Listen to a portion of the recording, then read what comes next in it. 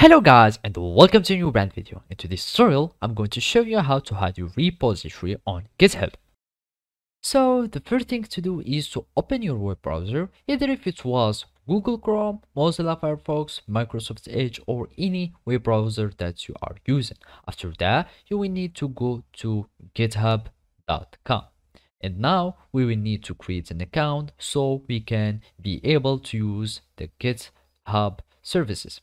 So basically all we need to do is to click on sign up, and then it will redirect us to the sign up page. And now you will need to add your email, then gmail.com or any other email that you are using. You click on continue, you create a password. So if it was anything like that, you click on continue, and then you will add a username, for example whatever the username was.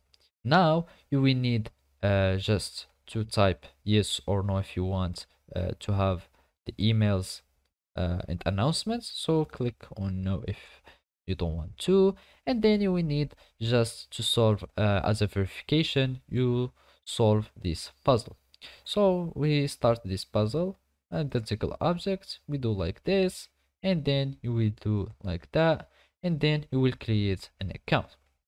So basically after you create an account, all you need to do is to verify your email by having copying the code that will be sent to your email, and then you will just paste it here and you will be able to create a new account on GitHub.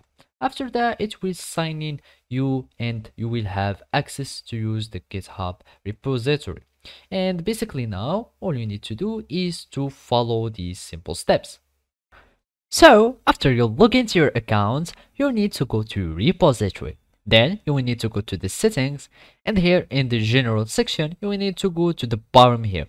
So in the danger zone section, here you will find the change repository visibility, and basically you will need just to click the visibility and make it private. And basically the private repositories are not visible for other users on GitHub.